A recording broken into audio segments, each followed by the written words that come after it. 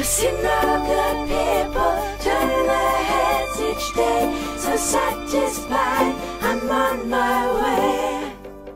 Hi guys, this is Christian from the Zeitgeist movement Germany, and I'm here with Roxanne Meadows. They're here for their world lecture tour in Germany, and we now have the chance to ask them a couple of questions about the Venus Project, transition, and all that kind of stuff. Hi Roxanne. Hi Christian. Okay, well, first of all, I'd like to talk about some of these ever-occurring arguments against the Venus Project that come from certain critics. Yeah. Like, we always have that zinger communism, we have words like utopia and machine takeover. Where do you think do these opinions come from the people? Because we always hear them spewed out the same way. We don't really hear any logical arguments, but we just hear those slogans, basically. What is it in the people that makes them say these things? Well, in the educational system today, I don't think people are taught how to be critical thinkers.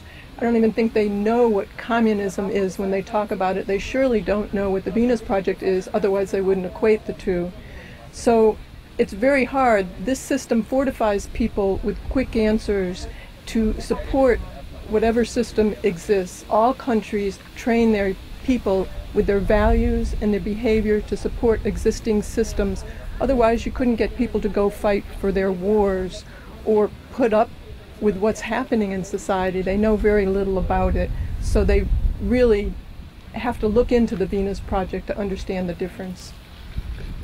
Certainly, I couldn't agree more, and I think that nowadays you really have the kind of thing that people don't like to be noticed by others. If they say something that doesn't really apply to what other people would want them to think and feel and act, like if they don't disagree with everything that the masses disagree with, then they would also fall out of the picture, that they kind of keep themselves under control. You know, we don't need these the police to tell us what to think. We do quite a good job ourselves, don't we?